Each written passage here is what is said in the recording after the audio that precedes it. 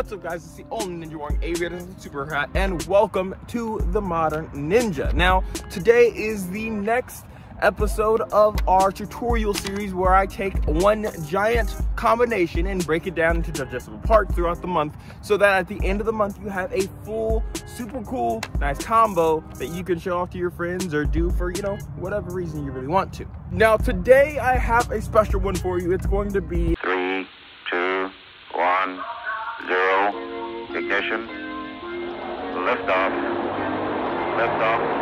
30 minutes after the Baby, perfect.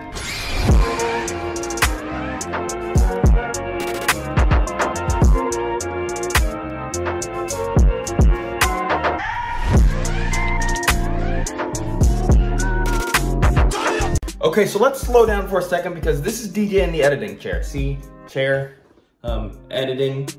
It is what it is. But the reason I'm pausing is because part of my footage was glitched. And so now I have to re-record some of the more important things in the beginning of the video that I wasn't able to salvage. That's rough, buddy. But that's okay, I got my sword right here, so let's talk. See, I'm not even wearing my glasses. This is totally unscripted. But I want you to know these are dangerous things to do with swords. Call Kenny Loggins, because you're in the danger zone from Top Gun. Just be careful. And so I highly, highly advise you not doing this with a real sword. If you want a sword like mine, after I hit my headphones there, if you want a sword like mine, definitely check out Century Martial Arts and get the XMA tricking swords. These swords are dull, so you don't actually hurt yourself. If you don't know how to get to the site, don't worry, I already did it for you. It's linked down below in the description, and I'm so nice that I left a discount code for you to use down there. It's Ninja10 for those of you that are asking. But if you don't want to spend some money on a new demo sword, then that's okay. Just use a PVC pipe, a dowel rod, a stick, something you can find that is about the same length as a sword. Obviously, for this particular move, you're gonna need a sheath that you can work pretty well, so still consider it, but it's okay. You'll be able to do the rest of this combination if that's not the case and you're not ready to buy a sword yet. Now, going into the first part of the trick, the unsheathing part, you're gonna wanna remember something. Swords have this little segment right here that help it fit snug into your sheath.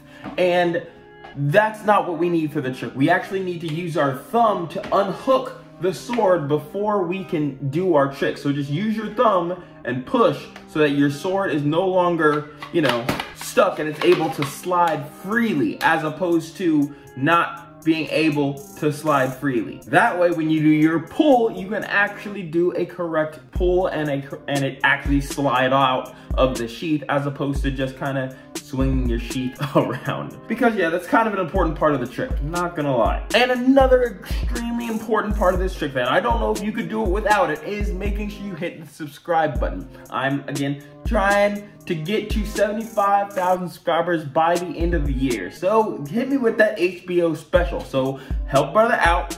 Drop a like, comment, subscribe if you want to see more of my content. And if you really want to support me, check out some of the merch. If you're watching this, you are a Ninja Fam, so why not rep a Ninja Fam backpack or a Ninja Fam shirt like I'm wearing in the rest of the video? Go, that was your cue. That was your cue, editing DJ, go. Now, what you're gonna do is you're actually gonna make sure you pull straight out before you spin. It is important to pull straight out, otherwise you're going to twist and it's not gonna actually come out. It's gonna get stuck at the tip of your sword just like that. Hey, phrasing! So in order to keep that from happening, you want to pull straight out just like this. And it's a quick thing. There's no slow motion version. Like, you can't do this slowly.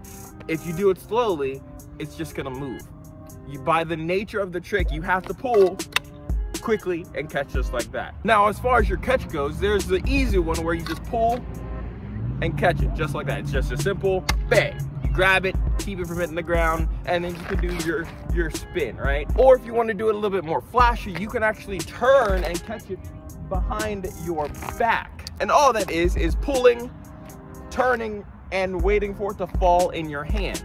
But regardless of how you do it, you're gonna end up with your sword in one hand and your sheath in the other. And then I like to just add a nice spin to get to my next pose. This is basically like the Power Ranger warm-up just before you go into the super cool combination. And for those of you that are a little bit confused by how that looked, all it is your sword coming around your head and down, and this hand coming, circling here, just like that. And all that together looks like that.